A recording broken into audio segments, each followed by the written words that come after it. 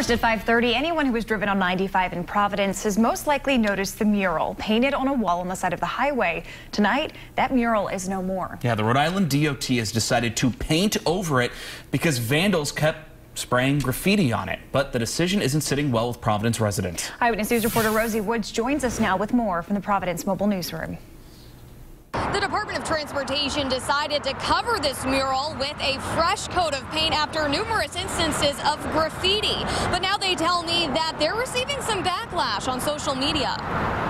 The mural is gone and the wall is now bare along the side of 95 South near the state office's exit.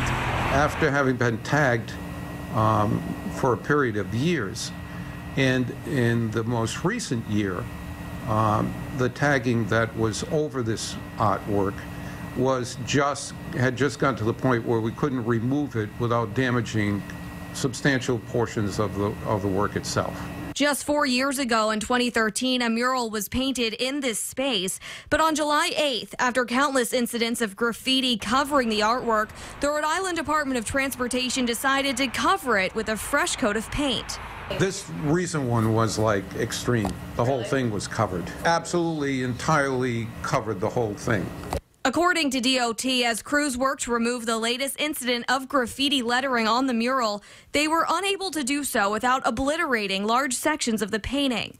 We here at DOT are as upset as anyone else that this work of art got destroyed the way that it did.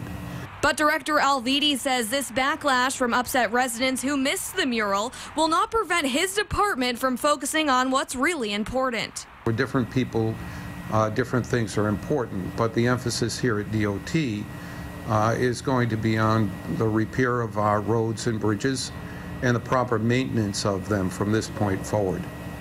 DOT now tells me they are weighing their options. They have not decided whether or not they will replace that mural. In Providence, Rosie Woods, Eyewitness News.